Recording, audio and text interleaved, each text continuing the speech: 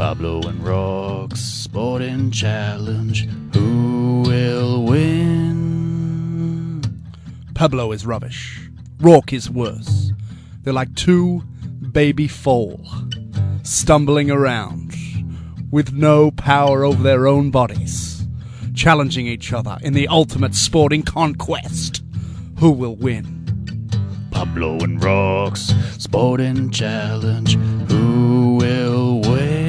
Well, Rourke, it is time for round 6. That's right, week 6 of the Sporting Challenge. Rourke versus Pablo. Tennis. This is how it happened. Here we are down at the Karratha tennis courts in Bulgara with tennis. Best of one set, first to 6, tie-break 5-all. May the best man win. Rourke won the toss and is going to serve from the northern end. All right, underway. Double fault to start with. Rourke's up well, scaring him. Love 15. We'll send all the balls up there. He might need a few more. Mind you, we haven't seen Pablo serve yet, so we don't know. Oh! Gone for the killer forehand and failed dismally. Hope you're not going to use the knees and all the padding as an excuse, Pablo. Oh, the old drop shot. Ah! Unlucky. Rourke had the opportunity to go between the legs, just didn't want to do it. Scared. I mean, what's enough Roger Federer? Yeah, good serve. 30 all.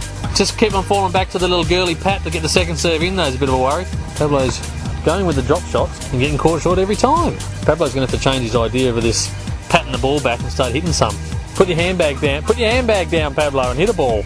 Oh, backhand. Even better backhand. Oh, first game to Rourke. Draws first blood. Pablo to serve. Oh, we almost had a rally going. Pablo's saving my strings. I should mention they're both using the same racket so that there's no whinging about the rackets. Oh, yes. Nice return. 30, love up. This long. Ooh, Pablo got a first serve in. 40-30 up. Might snatch victory from the jaws of defeat yet. Oh, yes. A game apiece. I feel they're both being very tentative. Oh, yeah. Just trying to hit the ball over the net instead of playing a stroke. Oh, here we go. Got a rally going. More than 5 or 6 strokes. Deuce. Nice serve. Nice hit. Oh, good rally, about 12 points. And eventually Rourke wins, holds on. Juice again. Oh, he got excited, Pablo, and hit it long. Juice again. Oh, rubbish on the line. That was way out. On the line. 3-1, look out. You played tennis before? Not as much as Rourke, the champion. Can't go beating him now, under 12 champion. Pablo keeps on going with these drop shots. Now he gets them. Think we might see a racket go thrown in a minute. Would he love, he sees the kill in sight and he's going for it. Rourke's just patting them back. Pablo's 4 points away from making it. 4-2. Ah! He's gone over. Press hit the ball over the net, not yourself into it. Just tripped over his laces into the net. 40-15. Rourke back in it. Game. 2-5. Gonna have to serve for it. Not gonna get an easy win out of it. Pat by Pablo. Big first serve down the line. Oh yeah, good shot. It's in. Over the head. Oh, he doesn't quite get there. 30-15. 2 points from victory, Pablo. Ooh, match point. 1 point from victory. 1 ball, he reckons. Oh, he did too. Gave it away. Rourke gave it away. 6-2. Victory to Pablo in a game that never reached great heights. Rourke Walsh. I've got to say, Stuart from Karratha Tennis Club, yeah, definitely didn't hold back. Speechless. Oh, That's all I can say. Rourke Walsh, now you are, I'm just going to say it for everyone out there, the worst sportsman in the Pilbara. I've said this many weeks in a row, and I think the thing is, you billed yourself so much last week. I'm sure the listeners remember, and I'm sure I can remind them later in the show. A little bit of a soundbite you said last week. Something about never losing again, but, you know, no one likes to lose, so why talk about losing? I just like to be a winner, like to talk about winning, and when I lose, I sulk a little bit, I guess. Now, you were the under-13s champion. We did hear that.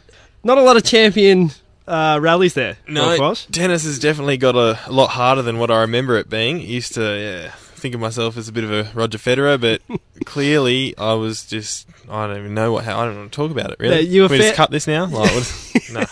You were fairly gutted and fairly dejected. I was a little bit worried for Stuart's tennis rackets, to be honest. Yeah, look, if it was my own racket, I probably would have broken it and it wouldn't have been enough. I would have taken it home and burnt it. But seeing it was Stuart's, I just handed it back gracefully and proceeded to sulk out to the car and go home and cry. There was quite a big crowd there in the end down there. We did it on Thursday night. A big crowd ended up turning up and a big crowd got to see very few rallies. Look, it was a war of attrition. I'll give myself that much. You know, there wasn't too many pretty shots. I didn't exactly sort of, have too many chances myself to hit the ball, and likewise you didn't have too many chances to hit the ball either, because we were both pretty good at finding the net or the back fence. Now, I did take it out quite convincingly in the end. It was 6 games too. Look, I went through a phase where I just couldn't find my range at all, and I was getting more and more frustrated, and basically I don't think I won a point for about 3 games. You broke me, then you held serve to love, and then you broke me to love again, where I was just consistently hitting the ball nowhere near the court. And the more I hit it out, the more frustrated I got, and the cycle continued. And yeah, basically you got out to 5-1 lead, managed to claw 1 game back, had a little bit of a look in. Respect. Had a little bit of a look in to maybe get a break back, but nah, wasn't going to happen. Lost. So a massive win there for me. I've taken up now in the Pablo versus Rourke, our weekly sporting challenge, a big lead, mate. A massive lead. It's now 4-2. You had your chance to even it up 3-3. Last week you said you're never going to lose again. You've broken that promise to the listeners. The listeners are I'm fairly certain they're going to be disappointed, gutted. You were calling yourself the Black Caviar, if I remember, of the Pilbara. You're just going to keep going back to that, aren't you? Yeah, the Black Caviar of the Pilbara. Black Caviar is unbeaten. Rourke Walsh is, well, fairly beaten. You've been beaten 4 times. Yeah, look, I'm not taking it well. I didn't really want to come in do this morning. It's been very upsetting, traumatic.